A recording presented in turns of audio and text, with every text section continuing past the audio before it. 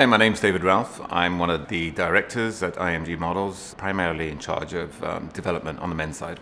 I started on the other side of the camera. I was a model for 10 years. I was in university studying mathematics. I got scouted in a nightclub in London. Did really quite well in London, did all the shows like, Catherine Hamner, Vivienne Westwood was a favorite of mine. And then I did Paris, Milan, that whole thing. It was about year 4 or 5. I decided that I wanted to get a taste of traveling further abroad. I've always been very, very interested in politics. When I heard that Nelson Mandela was about to be released from prison in South Africa, I decided that I would head over there because there was an agency there that wanted me there. I was a little bit worried. I mean, I come from a white mother, German, and my father's Gambian, African. And so I asked them what they thought, and they said, well, if you don't like it, just come back. So I went over there, and I went over there originally for 2 months. In total, I ended up being there for about 7 years. Whilst I was in South Africa, I worked literally every single day. I was maybe the #1 male model in South Africa for the longest time. And during that time, I switched over to TV. I was a TV host for about a year. With that came losing my privacy. Unfortunately, I had a few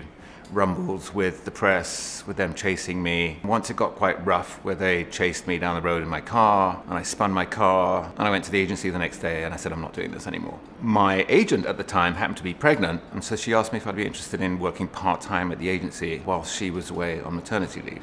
So I work on development, and development means working very, very closely with the scouts, if not sometimes even scouting myself, traveling all over the world, meeting with other agents, and then subsequently looking out for models that are on the up and up, and then helping them build their careers and build their brands, starting off with testing, pushing them in front of designers, casting directors, etc., etc. And basically, giving them the foundation for what their career should look like later on in life.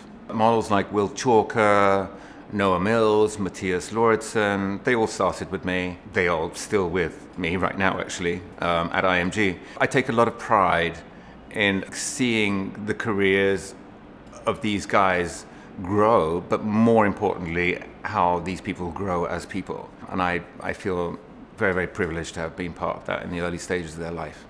I think the best career advice I would give anybody in this industry is do it if you love it. You can feed off the success of the people that you help mold. There was a time when I used to make sure that I always called the new boys into the office and gave them good news in person. I'd never give it over the phone. There was a model that I had called Thiago Santos, who happened to be the first black model to ever be in a Dior campaign and walk down the runway for them. And I asked him to come into the office, and I filmed him when I gave him the news that he was going to Paris. First of all, I told him that I had bad news that he couldn't stay in New York, and then I told him he was going to Paris instead. And that gives me great joy. I love seeing the happiness in these boys. A lot of people start out as assistants. You can learn a lot as an assistant. I love having assistants because, again, it's just like having a model, and you mold them.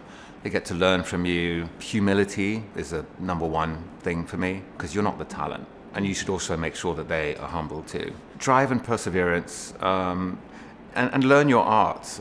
If you like fashion, look at magazines. Don't take it for granted that you know everything. Just try and learn.